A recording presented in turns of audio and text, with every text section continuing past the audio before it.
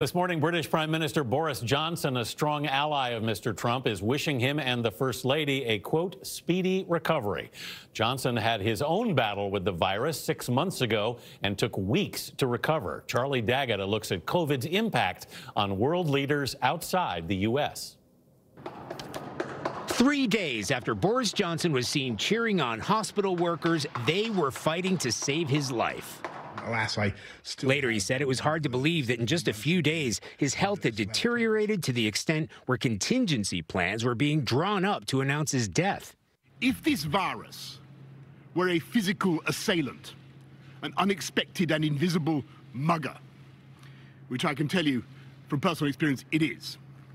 Like President Trump, Johnson, too, had downplayed the seriousness of the virus. I shook hands with everybody, you'll be pleased to know, and I continue to shake hands. They're not alone. Brazilian President Jair Bolsonaro came down with it after referring to COVID as the little flu. Then there's Iran's deputy health minister breaking out in a sweat while assuring the country it was under control. Mr. Speaker, Even now, fellow colleagues reportedly say the prime minister is nowhere near the old Boris, that he's suffering from long-term symptoms such as breathlessness and fatigue. I think many people. And while he has struggled with his weight, the prime minister was 55 when he tested positive with COVID, 19 years younger than President Trump. For CBS This Morning, Charlie D'Agata, London.